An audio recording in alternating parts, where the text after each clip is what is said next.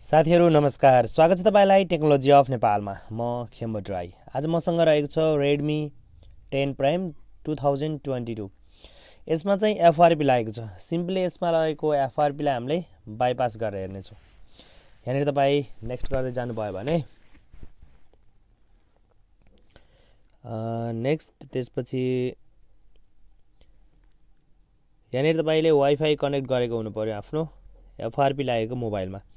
मेरोमा पहिलेदेखि कनेक्ट छ। यहाँनिर तपाईले देख्न सक्नुहुन्छ। अब तपाईले नेक्स्ट गर्नुस्। मलाई यसको लक थाहा छैन, त्यही भएर म गुगल अकाउन्ट तिरबाट जान्छु। अब यहाँ गइसकेपछि मलाई यसको गुगल अकाउन्ट के छ त्यो पनि थाहा छैन। अब यहाँ हेर्नुस् है त। यसलाई गर्ने छौं हामीले सिम्पली बाइपास। त्यसको लागि ब्याक गर्नुस्। त्यसपछि यहाँनिर गएर एड नेटवर्क त्यसपछि www.youtube.com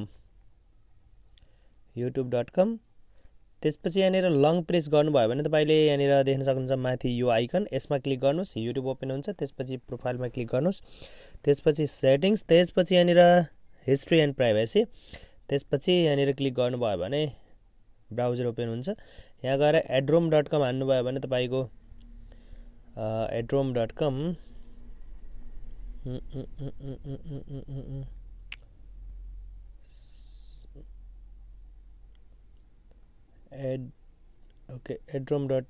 adrom बाइपास यहाँनिर पहिलो लिंक आएको छ। यसलाई क्लिक गर्नुस्। त्यसपछि सेटिंग्स, त्यसपछि यहाँनिर अबाउटमा गएर हेर्नुभयो भने यसको तपाईले डिटेल हेर्न सक्नुहुन्छ।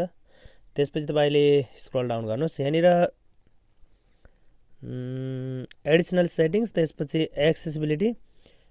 एक्सेसिबिलिटी मेनु छ नि, यसलाई तपाईले इनेबल गर्नुस्। ओके, त्यसपछि ब्याक गर्नुस्, अझै ब्याक, त्यसपछि एप्स, त्यसपछि म्यानेज एप्स, त्यसपछि थ्री डटमा क्लिक गर्नुस् माथि, त्यसपछि सो सिस्टम एप्स। यहाँनिर गएर एन्ड्रोइड सेटअप छ नि, यसलाई डिसेबल हो गर्ने, तर यसलाई क्लियर डाटा गरेर फोर्स स्टप गर्नुस्, किनकि यहाँ डिसेबलको अप्सन पहिले नै हाइड छ। फेरि एन्ड्रोइड सेटअपमा जानुस्, यसलाई फोर्स स्टप गर्नुस्। ठीक छ।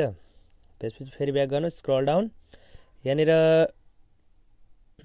गुगल प्ले सर्भिस छ नि, अब यहाँनिर पहिले नै डिसेबल हाइड छ हो, यहाँबाट यसलाई हाइड गर्न मिल्दैन, फोर्स स्टप गर्न हुँदैन। त्यसको लागि तपाईले फेरि यसलाई पुनः ब्याक गर्नुस्, पुरै ब्याक गर्नुस्। फेरि तपाई आउनुस्, ब्याक, फेरि ब्याक। अब यहाँनिर आइसकेपछि फेरि तपाई एड नेटवर्क,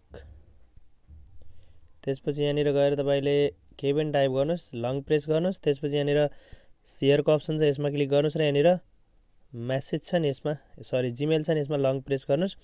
त्यसपछि नोटिफिकेसन, त्यसपछि एडिसनल सेटिङ, त्यसपछि यहाँनिर थ्री डट, त्यसपछि हेल्प सेन्टर।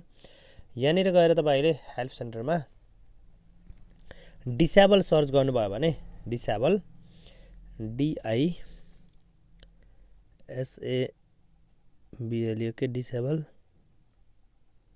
सर्च गर्नुभयो भने यहाँनिर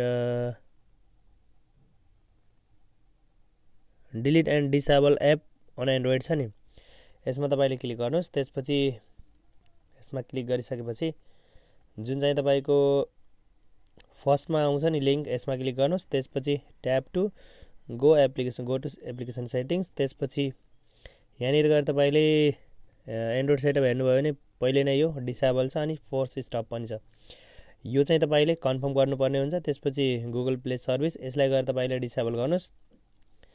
यसलाई डिसेबल गरिसकेपछि फेरि तपाई एन्ड्रोइड सेटअपमा जानुस् र यहाँनिर कन्फर्म गर्नुस् डिसेबल छ कि छैन। हाम्रोमा पहिले नै डिसेबल छ। ओके, त्यसपछि अब तपाईले यसलाई गर्नुस् ब्याक, पुरै ब्याक गर्नुस्।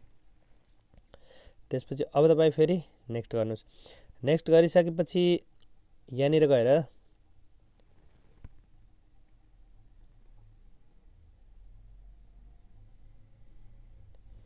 त्यसपछि ओके, यहाँनिर गएर तपाईले डोन्ट कपीमा क्लिक गर्नुभयो भने डोन्ट कपी। त्यसपछि अब हेर्नुस् है त,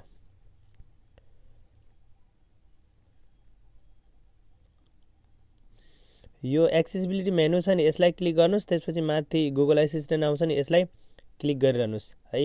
यो 5-6 पटक 7 पटक क्लिक गरिसकेपछि यहाँनिर अप्सन आउँछ, हेर्नुस् है त। क्लिक गर्नुस्, यस्तो खालको सेटिङ्स। त्यसपछि यसलाई गएर इनेबल गर्नुस् तपाईले, जुन हामीले गुगल प्ले सर्भिस अघि डिसेबल गरेका थियौं। यहाँबाट इनेबल गरिसकेपछि अब यहाँनिर तपाईले नेक्स्ट अगाडि जान सक्नुहुनेछ।